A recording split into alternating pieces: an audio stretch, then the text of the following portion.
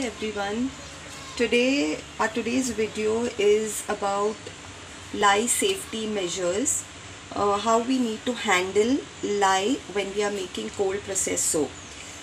So now there must be many of you who have seen a couple of soap making videos, and you feel that yes, now it's the right time to start making one yourself. So this video is especially for the beginners who have never handled lye to make cold process soap.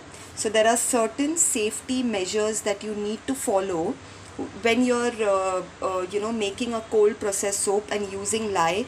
This is sodium hydroxide, which is also called lye, and it is a very harsh chemical which, if not used properly, following all the rules, you can even get burns if it comes in contact directly with your skin.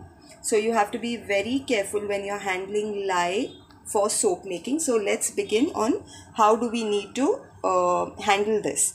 So when we are mixing our lye solution with water, the things that we need here is a pair of these glares, that is for the protection of your eyes.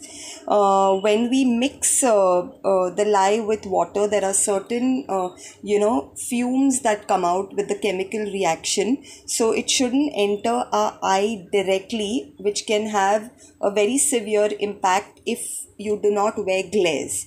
So it is very important to have one transparent glaze. Your mask is very essential because there is a very peculiar smell that comes out of this when the mixing is done. So to avoid the fumes getting into your body, we need this, very important, we need our mask.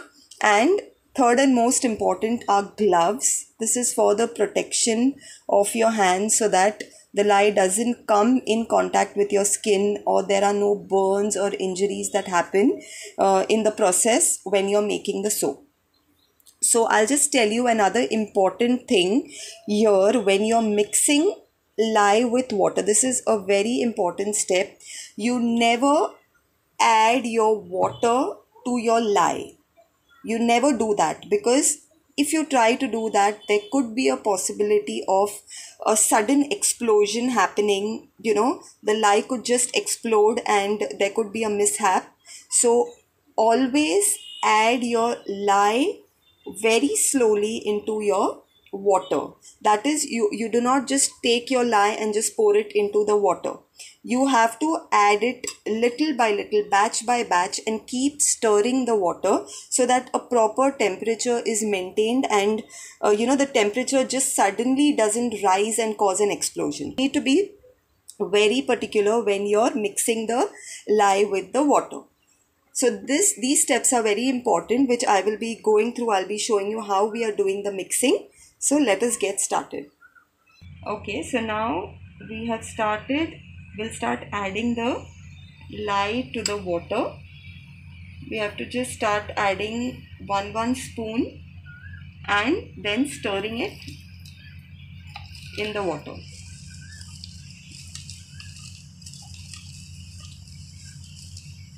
You have to keep mixing little.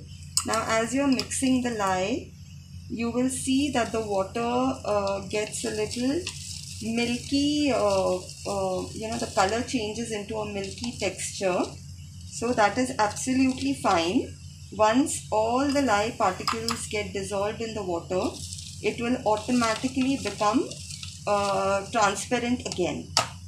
And make sure that you've blown your mask and you've covered your eyes while you're doing this.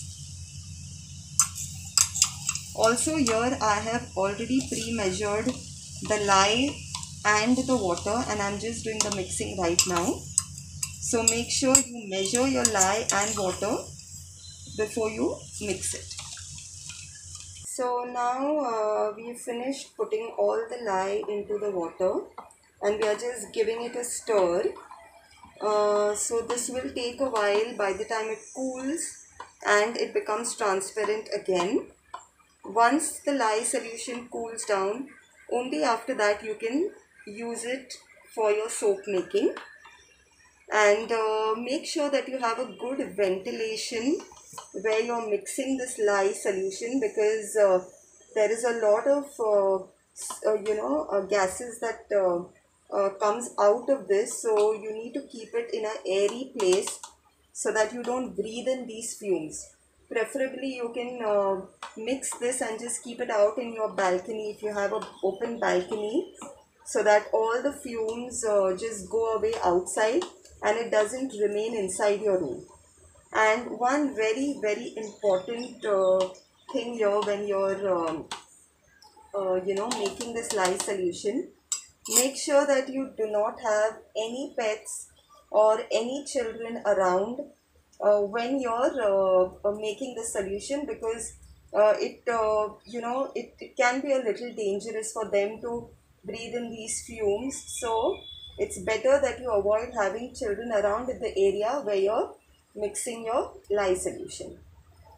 I hope you liked this video on how to handle lye, and if you've liked it, please share this video, subscribe for the channel so that I come up with some more new tips and videos about soap making.